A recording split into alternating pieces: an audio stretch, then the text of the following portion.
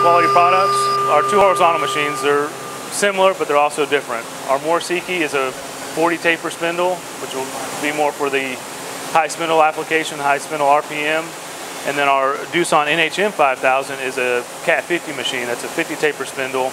It's a robust machine. It can remove material at a rapid pace. Just being able to hit multiple sides of the workpiece without having to pull the part out and rotate it, put it in another orientation where you're constantly inducing error every time you physically reposition the part. Not only can we get to all four sides of the part, but we can actually rotate the B axis as we're working. And so for like 3D milling and sort of intricate parts. Another key advantage to horizontal machining is the fact that there are multiple pallets with the potential of B-axis rotation. Now, that being said, you may have one single work holding where you can hit this side, rotate the B-axis, hit another side, rotate the B-axis again, hit another side.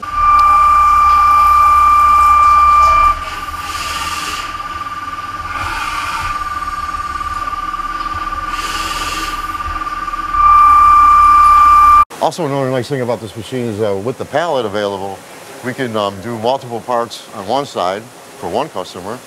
Once that is done, the cycle is done, it rotates, and then we can actually start working on parts for another customer while we're unloading, deburring, and stuff like that. So we can get two customers going at one time. In a setup like this, it takes 8 seconds to do a pallet change, and that's chip to chip.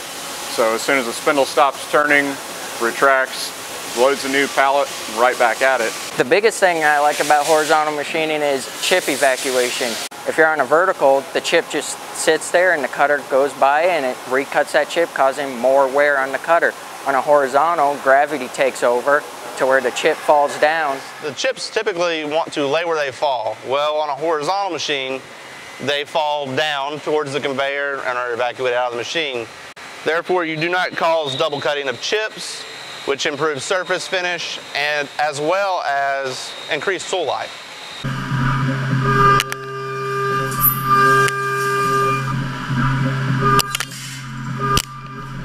Horizontals are a perfect machine for lights out manufacturing based off of they have multiple pallets, therefore you can load up hundreds of parts on multiple tombstones, on multiple orientations of those, and simply run while everyone's gone home for the day. When we get the machine going good with the setup, the proper setup and the proper tooling, the tools, all we have to do is tool up our next tools, put in the offsets, load our parts, click the button, go home, wake up in the morning, we got good parts ready to go.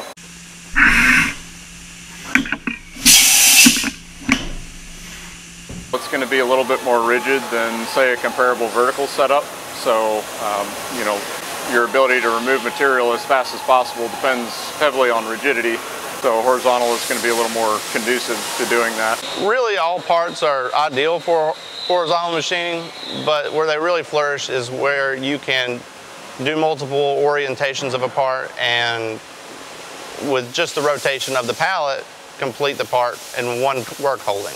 What separates our horizontal machines from other manufacturers is the simple fact that we have a B-axis and a pallet system in place.